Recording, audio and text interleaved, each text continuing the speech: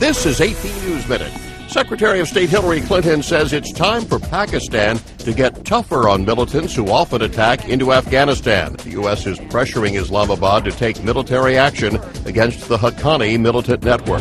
NATO's governing body is discussing the end of the bombing campaign over Libya after the death of Muammar Gaddafi. Officials say the alliance may decide to keep air patrols flying for several more days until security stabilizes. New strikes are threatened for next week in Greece, where more austerity measures have been approved by Parliament. Mass protests and riots over the past 2 days left one person dead and about 200 injured. Defense attorneys will challenge a key prosecution witness today in the involuntary manslaughter trial of Michael Jackson's doctor. Dr. Stephen Schaefer says there's only one viable theory, that Dr. Conrad Murray placed Jackson on an IV drip, then left him for some period of time.